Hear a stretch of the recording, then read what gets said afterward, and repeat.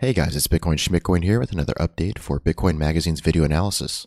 We'll be taking a look at the monthly time frame, working down to the weekly, the daily, and focusing on the 4-hour time frame today. The one thing I want to point out on the monthly time frame is this swing high here. I've outlined this several times over the past few videos, and it looks like it's holding a support for the time being. So let's get a closer look here. When we look at the weekly time frame, we see something very interesting. So a couple of things to point out. We see that our current weekly candle, although it still has not closed, it's a very good chance this thing is going to close a higher low. So what that means is we had a low, a high, and then a higher low here. Also, something to point out is that this wick took out this whole range of prices right here and gathered up a lot of liquidity for patient, strong bulls. And we can see with our current candle that we saw a very strong buying response off of this level.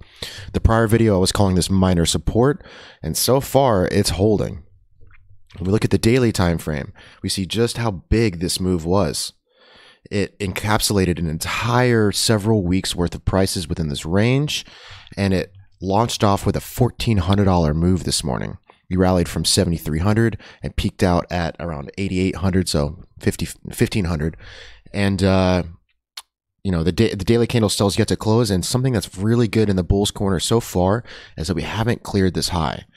If we manage to clear the high by the end of the day, we really don't want to see this clear the high and then go back down. That could mean that maybe we're going to come back down for some level retests down in here. But so far, this thing's looking really good. When we look at the 4-hour time frame, we see a little bit more resolution, and we can see quite clearly just how big this move was. So after following this drop, which came about on very high volume, it rallied out of there on even higher volume and higher spread. And this just goes to show us that although this was looking bearish, it looks like it was a campaign to gather liquidity below support and really shove this market into new highs. It's quite possible that we could see this thing pull back in the medium term to this level right here. This is where we'll be keeping an eye out as the 8,400. If this does pull back, we want to find this as support. We don't want to see the price go back below this $8,200 level, because that's, you know, that would show overall market weakness. But so far, this thing's looking really, really bullish, guys. And the level to keep an eye out on, if we see a breakout to the upside, is this band of prices right here. If we can tackle this, well, then we're going to be looking pretty in pretty good condition for a continuation of our macro uptrend. When I say macro uptrend, I mean when we look at the weekly, we can see that the market's been in a strong uptrend, although it's been quite choppy on the lower time frames.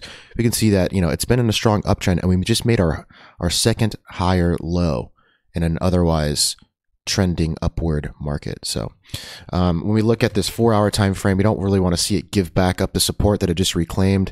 The bulls fought hard to break through this level, exhausted a lot of bearish pressure, and it's quite possible this thing's just going to keep going and keep going. So you know, keep an eye out on this. I wouldn't be too eager to short this, because we just had weeks, you know, almost an entire month of consolidation here, and we're blasting right through all this long held resistance. So there's going to be a lot of short liquidity, and if we pop this level with a strong impulse, it's going to keep going.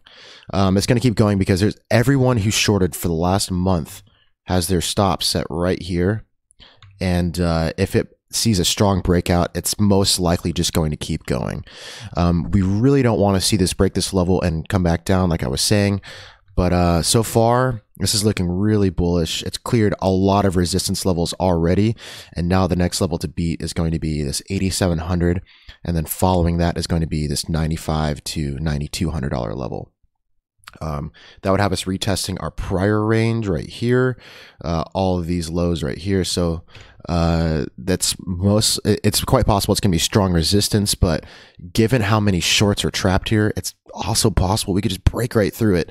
So again, I would not recommend trying to fade this move, because it's set up for a massive massive short squeeze to the upside, and the target is just it gets aggressive pretty quickly once we start breaking these levels. So keep an eye out for the daily close. We really want to see this daily candle close. Either close, these are the two options. We either want to see it close a new high, meaning it breaks out above this and closes above this swing high at 8,800, or we want to see it close below and quite possibly come back down here and retest support. That's also a bullish situation. We really don't want to see it break out above this level and retrace.